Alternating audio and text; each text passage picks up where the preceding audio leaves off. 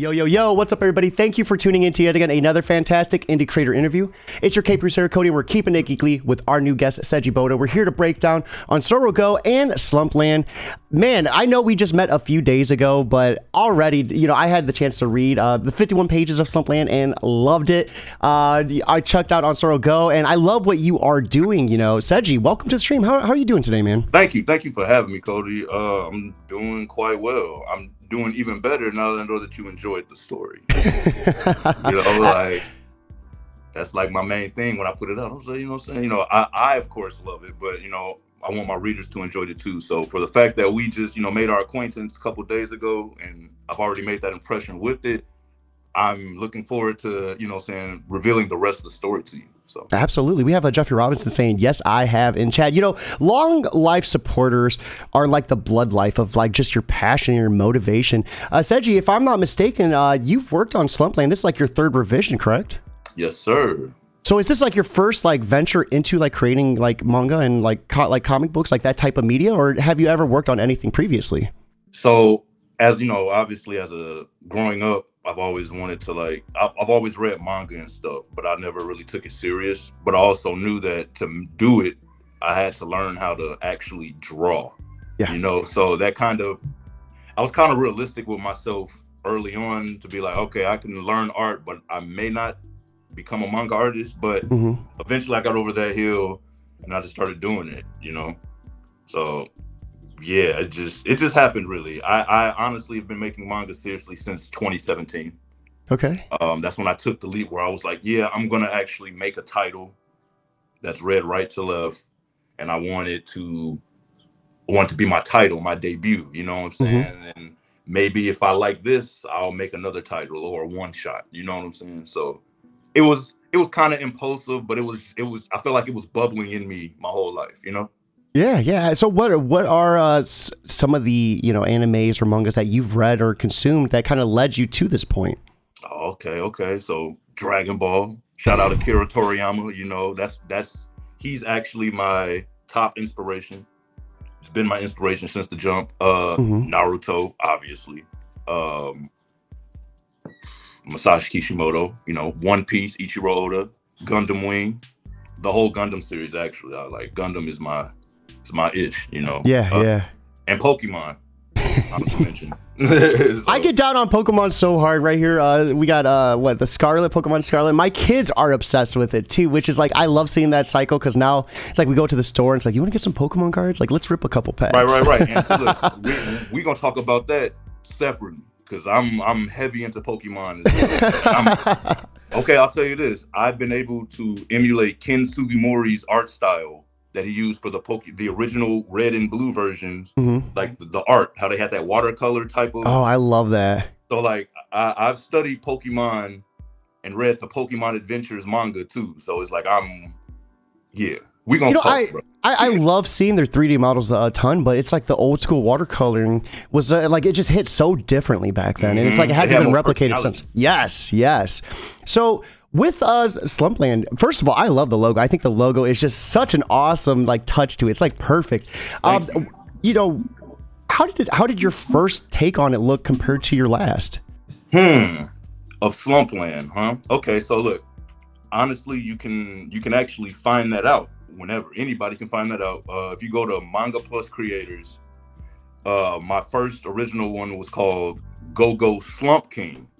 So that was the first iteration of Slumpland, which you can find on Manga Plus Creators, which has a Kai in it, but it's a slightly different story, you know? So it's like the pilot before the pilot. And then, from there, you can literally see my like mistakes and see how like my dialogue and stuff has changed and stuff. I learned how to control my pacing and everything. So you could definitely dissect that at your own time. Anybody, you know what I'm saying? Just search it up, Manga Plus Creators. It's and Go Slump King. That's what it's titled. We have Orlando on Facebook saying Sejinol. I think I pronounced that correctly. He's So he's actually part of my part of the rap group I was talking about. He's a part of Slump Gang. Oh, that's awesome. Yeah, let's go, man. So since you read the first chapter, it's crazy. One of the continents on that map is named after him. It's called Coolridge. That's so awesome. And it's named after Orlando. That's awesome. I was about to tell you, like, when I first started this, one of the first things that I noticed was just how much work and detail and like craftsmanship went into this. You have your own language for the Daijin. Did I say that right? Of Solterra? Jin. The Jin of Solterra have their own language. You have your own decoder for it. So like there's parts in this manga where they're talking and you use that decoder to see what they're saying. I thought that was awesome. You have your own like continental map. So like the world building in this like started off just like running. I loved it, man. Thank you. I know that there are other like nerds and geeks like me that like the meta like that, you know. It's stuff that like the decoder, for instance.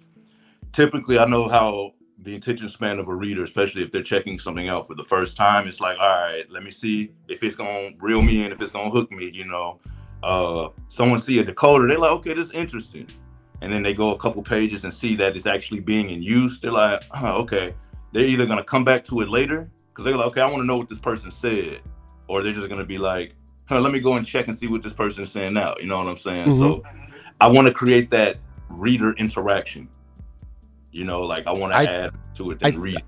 I think the immersion was just off the charts. We have Anthony Tone Beats Alvarez throwing a flex in chat as well. Welcome to the stream, Anthony. I hope you're having an awesome time. Yeah, what up, Primo?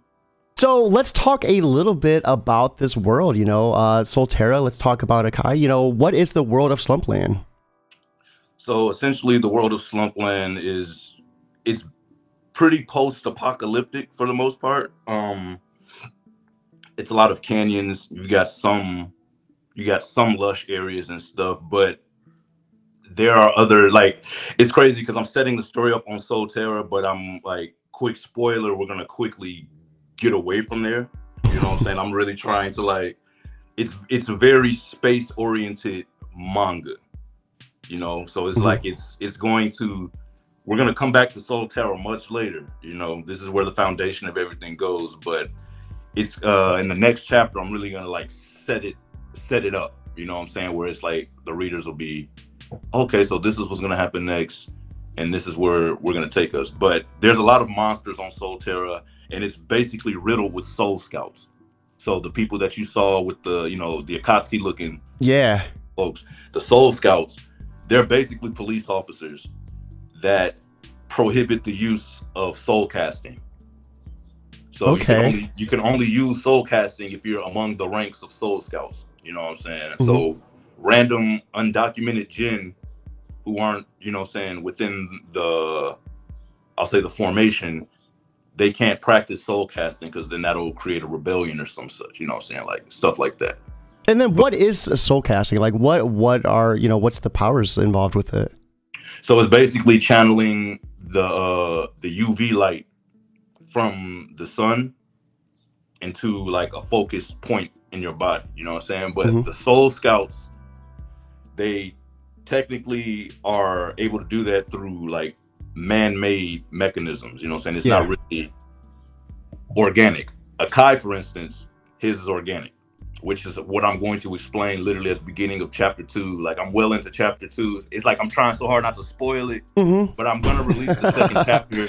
I'm gonna release the second chapter this month because I feel like it'll be the perfect, you know what I'm saying, cohesion, and it'll answer any unanswered questions folks have to that part, you know what I'm saying? But it's basically superheated punches and stuff. I took how the stars and like everything work in the galaxy, like in real life, and I basically tried to implement it into that. But just imagine this, and this is a spoiler of chapter 2.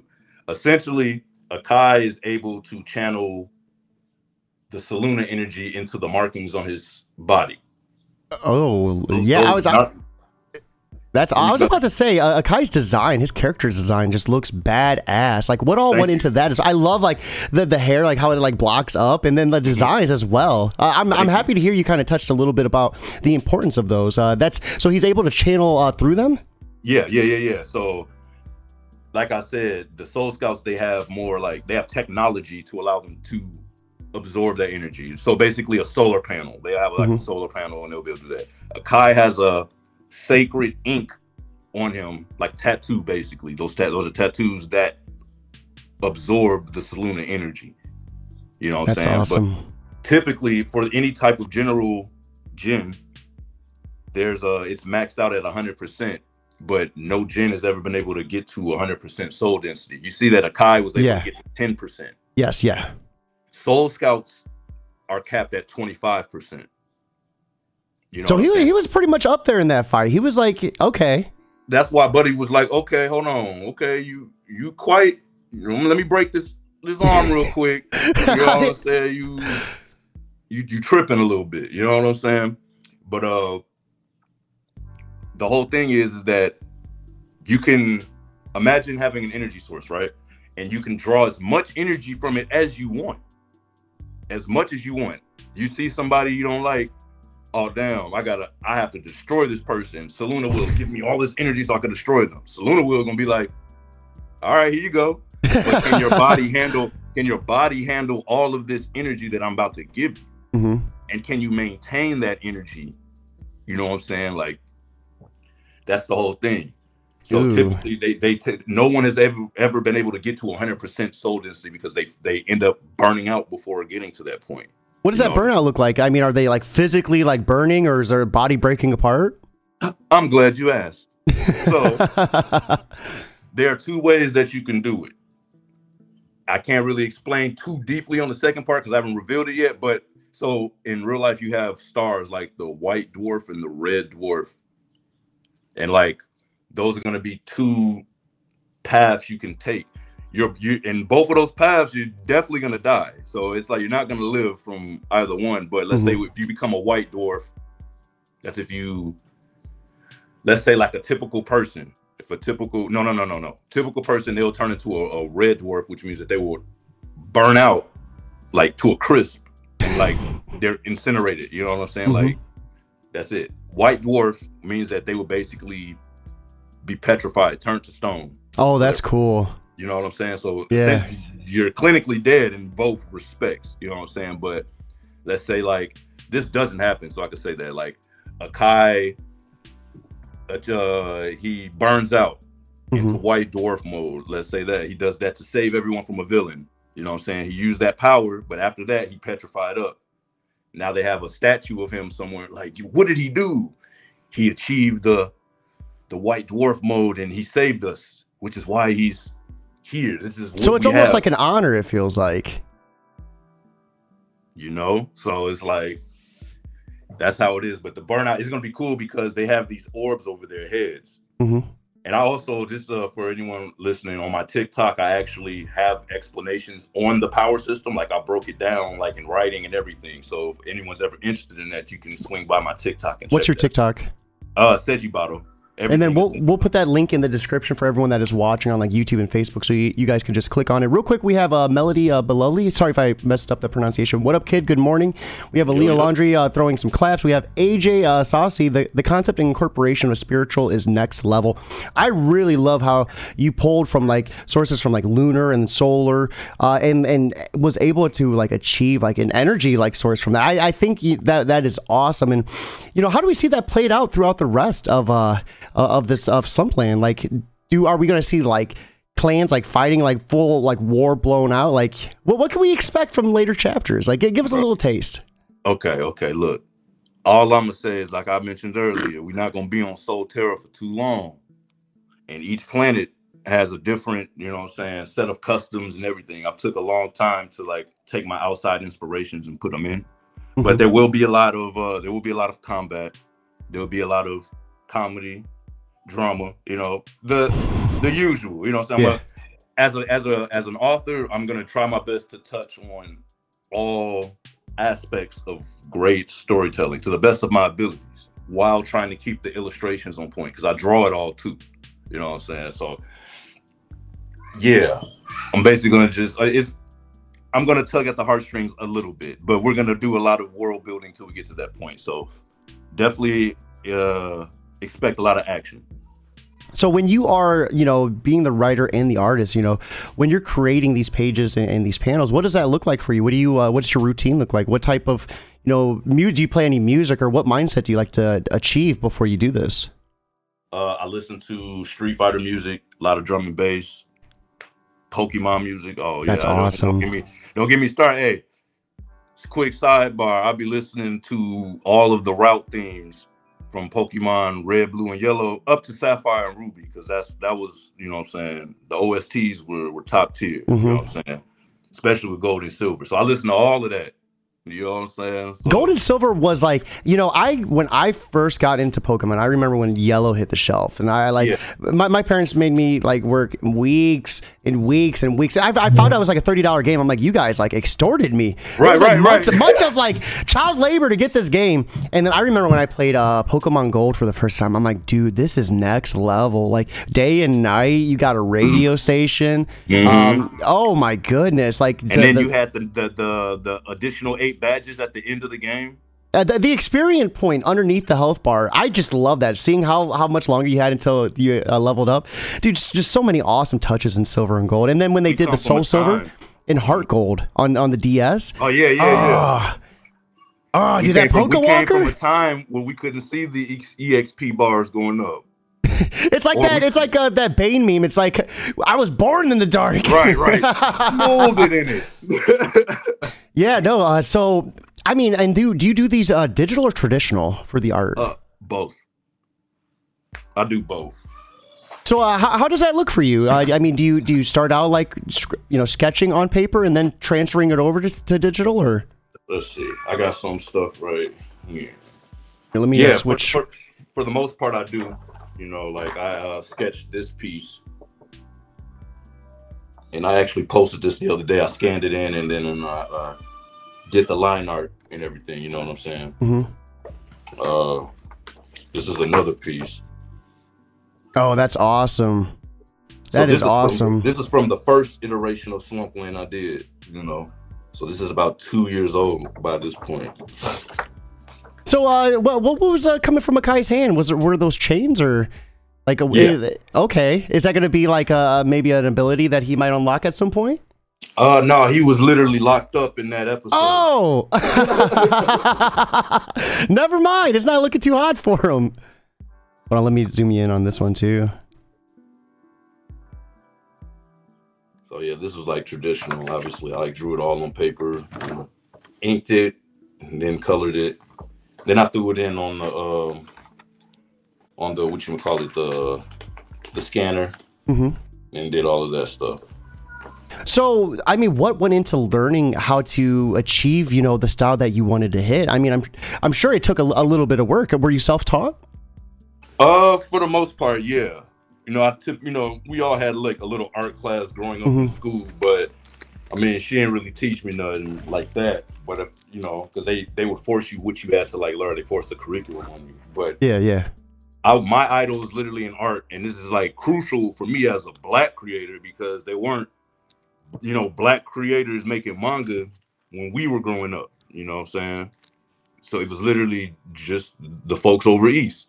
They were the ones making manga. So that's literally why you see every Black person making manga, they're damn near inspired by Dragon Ball or something in some capacities, because we didn't have that. You know what I'm saying? So I don't know. Yeah, that literally will take me into a whole other conversation, because I talk about this every day. You know what I'm saying? Because people ask me about like the inspirations and all of that. Go check this out with us. It's 100% free, and you just hit 100 signups too. Congratulations on that, Seji. That is awesome. How do you feel about that? Hey man, look, I'm still riding on cloud 9. I just announced it not even like a couple hours ago. So I'm very appreciative of every single one of you that took the time to click on that link. You know what I'm saying? We've been having a little bit of lag, but I know that y'all got me. Y'all still been chilling. Y'all been patient. I appreciate y'all for still signing up and checking out the, you know, the titles that we have. There's gonna be more.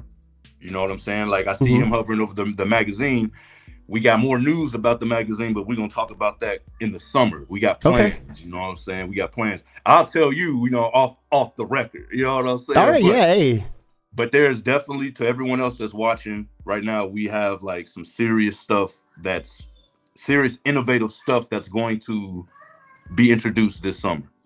You know what I'm saying? So, but the actual motivation that we wanted to have a platform for our stuff, you know what I'm saying, where we can just be there. You know what I'm saying? We don't have to worry about upholding to the standards of, let's say, if I had a comic on DC or Dark Horse or Image or Shonen Jump or Shueisha Viz, you know what I'm saying? I don't have to worry about that. We can create in peace, and then we can just garner our own little fan base, little community.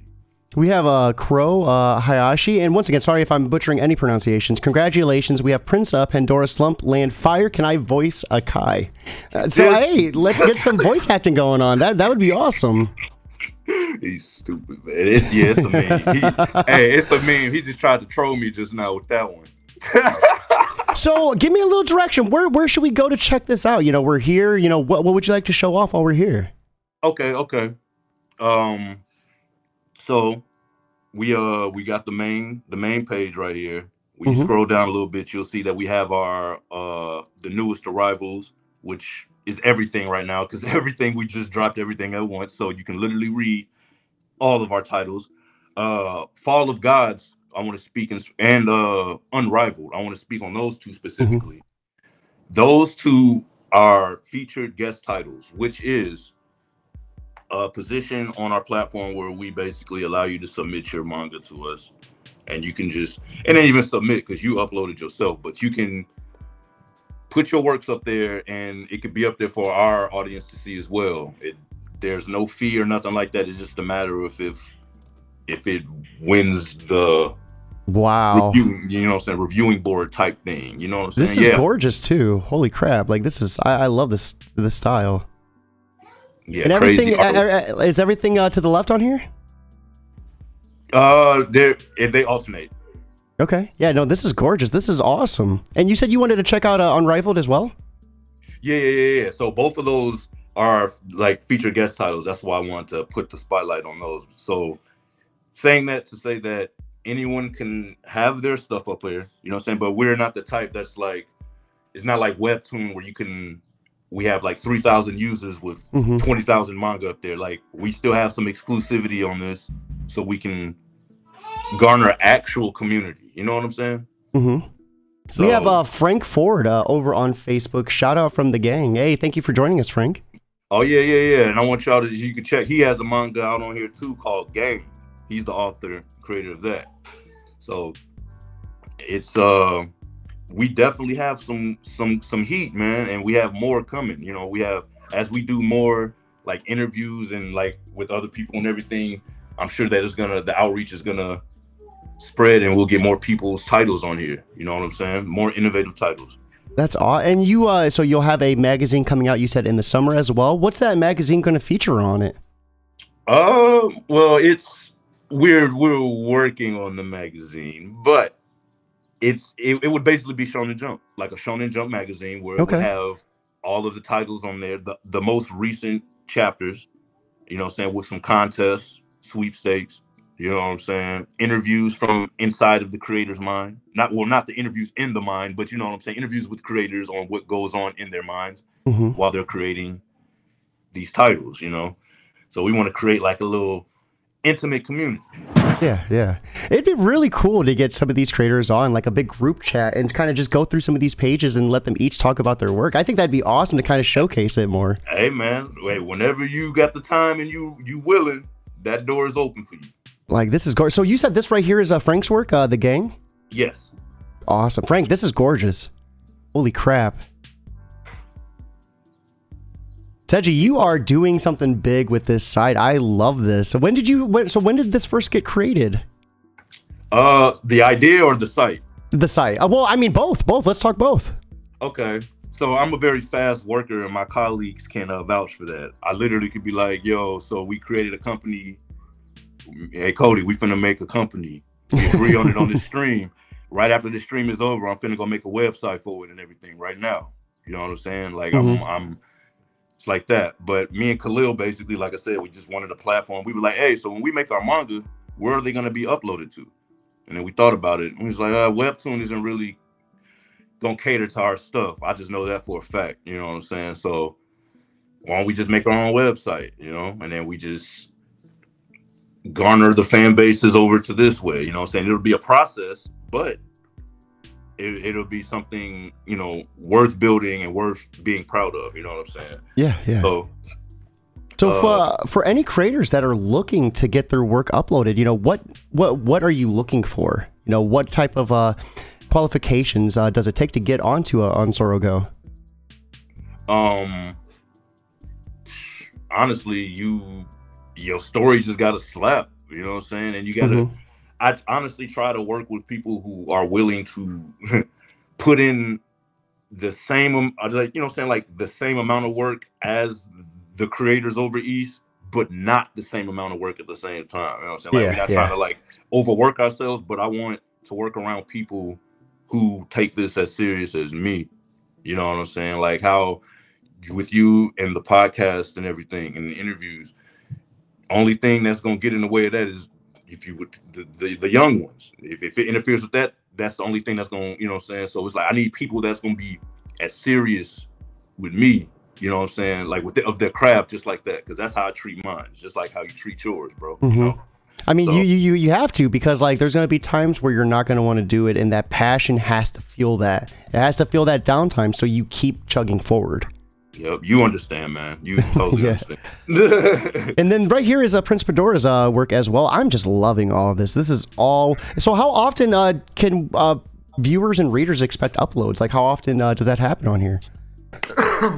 All right, so I guess this is the time to say that, because I guess that's the question that I need to answer.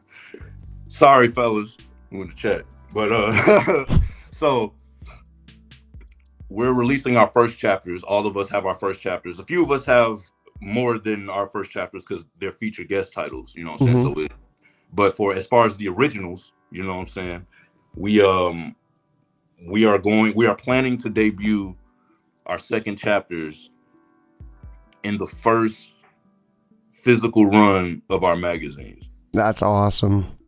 And we're just planning on having that prepped and rolled out where we can serialize magazines every month. And I'm saying you all would be able to get, you know what I'm saying, actual magazines with all of our titles every month. You know what I'm saying? Just like old school Shonen Jump. It wouldn't be once every couple months. Every month you could get a magazine. And right now we're basically just putting in the work so that we don't have to rush to get all these things done. So just expect a lot of releases from our manga this summer. That's awesome. And I love the actual magazine part of it too. It's going to be like world changing to actually hold it in your hands. Like to open it up, be able to like that fresh magazine smell. It's just something about holding your own product in your hand. It's just, it just awakes that passion. And right here is that world map. I just love this so much. So you said Cool Ridge is on here? Right here. Yeah, right in the middle. That's awesome. Yep. And there's a lore to each place, you know, so it's going to be, there's a lot. I made sure not to exposition dump in this. There's a lot to go into it, you know what I'm saying? So for the folks that did say that they were overwhelmed, I'm like, man, this may not be the title for you. Yeah.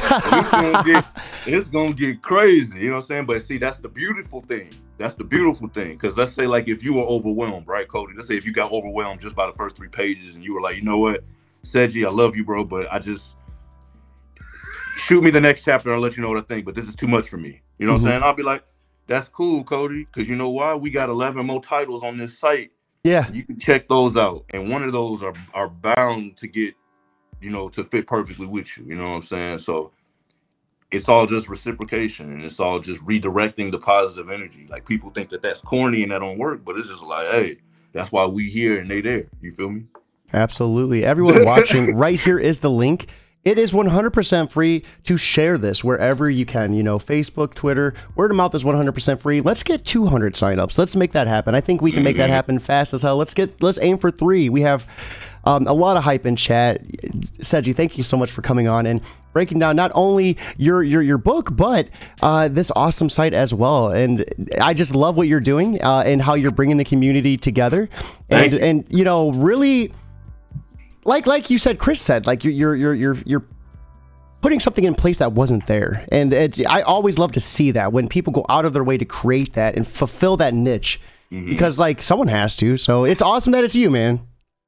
Thank you, sir. I truly, truly appreciate the opportunity to come here on your platform and elaborate more on the platform. You feel me? Yeah, I feel like we could talk hours, not only about just your work, but the creative process. But unfortunately, we do have to cut it short. Now, Seji, I do always love asking for a little bit of advice. And that is, you know, I think you would be perfect for this question. For anyone looking to chase their passion, you know, just keep going at it and fulfill their dream, what advice would you offer them if you just had one thing you could say to them? Don't listen to other people who really don't value your best interests. And if they don't, also have proof of them yielding positive results from the advice that they had given to you. I just wanted to say that in one sentence so I didn't have to, like, you know what I'm saying? So no, yeah. It makes sense. It makes sense. Like, there's a lot of people out there who just say, they word vomit, it almost feels like, and they're not even doing anything. It's like, okay, well, where are you? Like, why are you just projecting because you're not achieving this? Like, so trial and error, you figure out how you do things on your own. You know what I'm saying? So that's all I have to say. Yeah, absolutely. So what are you, outside of creating, what are you consuming? You know, video games, TV shows, manga, anime, you know, what are you watching? Man, I haven't really been watching too much. I literally just watch reruns. I'm watching Naruto with my lady, so we've been rewatching that. I just put her on today. Where you at in the series? Where are we at now? Oh man, we are in the fourth Shinobi War. That's the best. Oh my god, Madara was a bad dude. When he just stopped down and just started like, doosh, doosh, doosh, doosh, doosh. It's like, dude, Jesus Christ. You feel me? So, yeah. We definitely just got past that. So like now Sasuke finna resurrect them people. You know what I'm saying? So because he needs some answers. You know what I'm saying? So we at that part. You remember when what is it? Drunk Lee, when he drank, he thought he was taking his medicine, but it was alcohol, and he got all drunk. Yes, dude, I love.